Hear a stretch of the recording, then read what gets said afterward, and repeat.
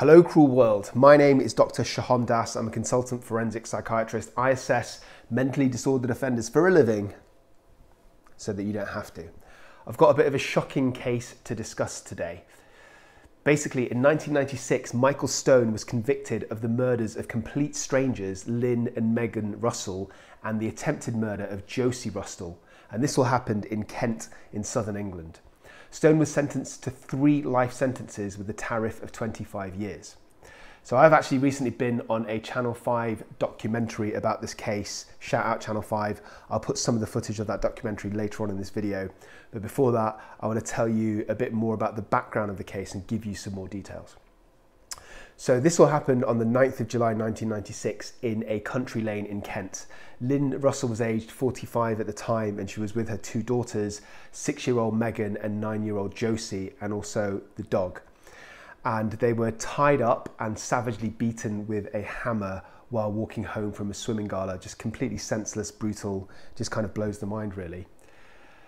Lynn, Megan and the dog were killed, but Josie survived and made a recovery. Apparently what had happened is they'd walked past a parked car before Stone got out, and he was wielding like a claw hammer demanding money from them. They offered to actually go home and get some money, but he tied them up and he bludgeoned them. In the weeks after the murder, before his arrest, Stone and an accomplice had carried out a robbery somewhere else. So that just goes to show how kind of generally antisocial that he is. In July 1997, police charged and arrested the 37-year-old Michael Stone after tip-offs for a reconstruction of Crime Watch, the TV programme. So what happened is that a psychiatrist as well as 2 nursing staff called Crime Watch, the programme, saying that they believed it was to be Stone because of the reconstruction. They'd worked with him in the lead up to the attacks. And a few days before the murder, apparently Stone was increasingly enraged. He was like violent, he was aggressive. He actually threatened to kill individual staff members and their families. So he clearly was in an agitated state, which is what made them suspect that he was the killer. But the kind of twist or the controversy of this case is there's never actually been any physical evidence to link Stone to the murders. So some people would say that even though he is a nasty piece of work, extremely antisocial, has caused a lot of harm, it might be a bit presumptuous to have connected him to the murders. Anyway, that's just a brief outline of the case. I'm going to leave you with some Channel 5 documentary, and in that I talk specifically about Stone's background. So he had a horrible, turbulent childhood. He himself suffered from domestic violence. He was placed into a care home where he was abused. And the other issue that I talk about in the documentary is about drug use. So Stone was a known heavy drug user. So how does that tie into everything? Why is it relevant? How does drug use kind of disinhibit some people or cause them to act more violently in some social circumstances?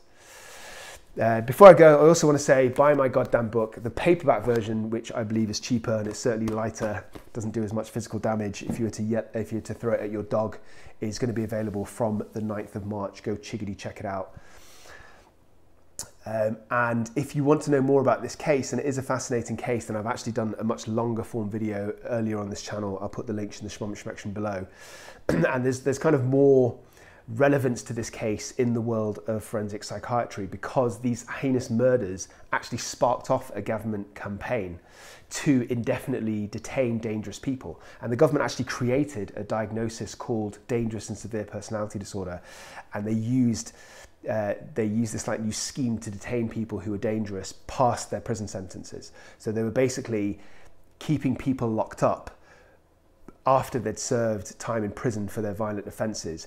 And the weird kind of aspect that's relevant to forensic psychiatry is that they used mental illness to come up with this kind of bogus diagnosis. And it was very controversial at the time because it was hugely expensive, it wasn't particularly effective, and a lot of psychiatrists, forensic psychiatrists, disagreed that it was fair. They disagreed about the diagnosis, and also they felt that the resources were better used for people who had treatable kind of illnesses like schizophrenia, the kind of things that you can medicate and you can reduce the risk of violence and you can discharge people.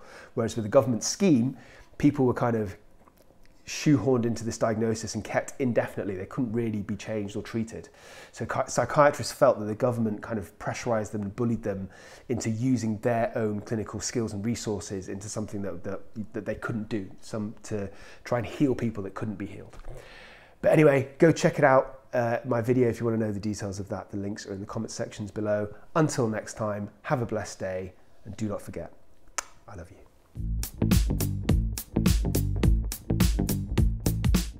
So we know that a few days before the murder, Michael Stone visited the mental health care professionals, and they were quite worried about his behaviour, his level of agitation, and specifically his level of risk.